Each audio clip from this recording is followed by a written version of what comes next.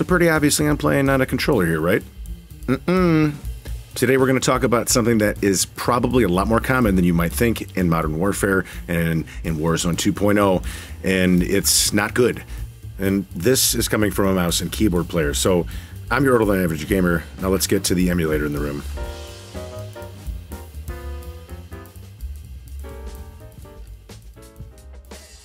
For the longest time, anyone playing a competitive FPS, trying to play it on a cross-play against PC players, was at an enormous disadvantage for the last decade or more, although I guess cross-play hasn't really been around for more than a decade, really, but I digress.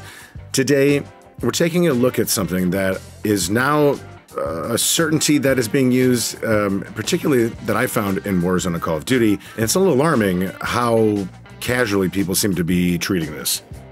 So what you're watching on screen right now is me playing with a mouse and keyboard. However, the game believes that my input is a controller, and what that means is that I'm able to use aim assist while also using a mouse. Now, there's a lot to unpack here. Obviously, the first thing is I shouldn't be able to do this. I think that's pretty clear. One of the biggest things, obviously, with mouse and keyboard is the mouse is incredibly easy to use when compared to an analog stick. This is why we don't get to have aim assist in any game, typically speaking, specifically when you're talking about multiplayer FPS games. But with the recent addition of a buffed version of aim assist, and again, this is particularly, we're talking about Call of Duty Modern Warfare, Warzone 2, but this is not only in this game. This is reaching out into Apex and other gaming titles as well. But we have to ask ourselves, is aim assist really that good? The answer is yes, it is. And I know I can hear some of you already. If it was that good, I'd be God at this game. And while that might not be true because no one's God, are they? You really just haven't learned how to use aim assist correctly, because if you did, you would be pretty darn close to God. The short version is rotational aim assist and regular aim assist in Warzone and Modern Warfare 2 work more effectively when you're moving both your character and your aim down sights or your crosshairs, which logic would probably tell you that that doesn't make a whole lot of sense. If I move more, I should be less accurate. Doesn't work this way. But now the argument about whether or not aim assist is too strong or not is becoming a little harder to ignore, because now people on mouse and keyboard are finding ways to use it with something called reWASD.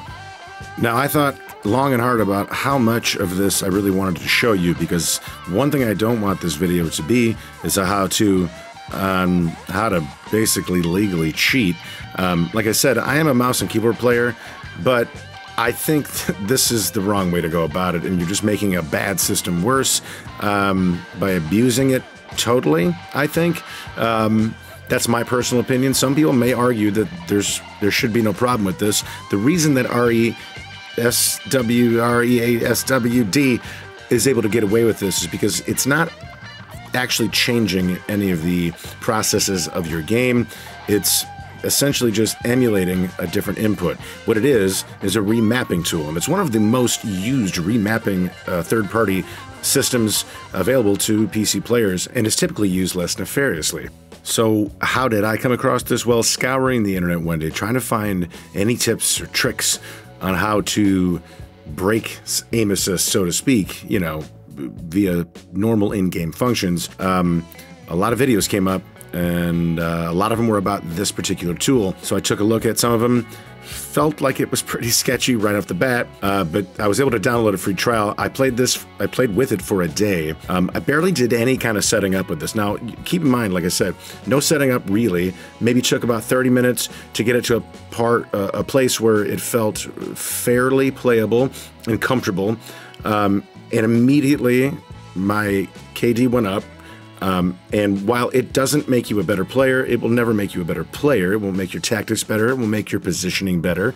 It will make you smarter, but it will absolutely make your aim better and make you a lot less likely to miss shots. That's just how aim assist works in Modern Warfare and in Call of Duty. So it's a given that that part of it is going to function normally. Now, there are some caveats, because you don't technically use your mouse exactly like a mouse. What it does is emulate an analog stick that you use with your mouse. So you can't quite run and look and shoot with quite the same fluidity that you normally do with a mouse, but you can get very, very close.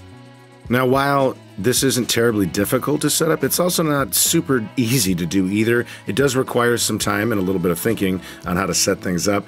And ultimately, why would anybody spend the time to do this if all they're going to get is aim assist built in with a less responsive mouse? Well, it's because it is that good to use, and things like this are a big reason why there's such an argument around this particular topic as far as the aim assist is concerned. Now, what are the fixes? What are the ways to not only fix this problem that we're talking about with people using a tool like this, but also maybe make everybody kind of happy at the same time? Well, I think there really are only two good viable options, one of which is to either nerf rotational or that magnetism aim assist function for controllers significantly, or give mouse and keyboard players a very, very small amount of aim slowdown on target. It's got to be one of the two, or this might be my favorite one, and I'm not sure if we'll ever get this, but input-based matchmaking and true input-based matchmaking. The game will currently attempt to put you with players who are playing a mouse, but ultimately the wide majority of this game is played by controller players, partly because there is aim assist. There are still a lot of people playing on mouse and keyboard, but I guarantee you, if mouse and keyboard players had an option to play with that and not feel like they were playing at a intentional disadvantage, they would switch back to their mouse and their keyboard in favor of input-based matchmaking. So here's what I want to know from you guys. Do you think this is cheating, regardless of whether or not the functionality is recognized as cheating? Do you think this is legit to use something like this, especially when you're very clearly having to do so many things to pretend like you're not using a mouse and keyboard? Yeah, let me know what you think in the comments below. Thank you guys for stopping by the channel today. Let me know if you'd like this video. Give it a like maybe if you did enjoy it. Again, drop some comments down there. Let's have a little discussion about this. Cheers. We'll see you on the next one.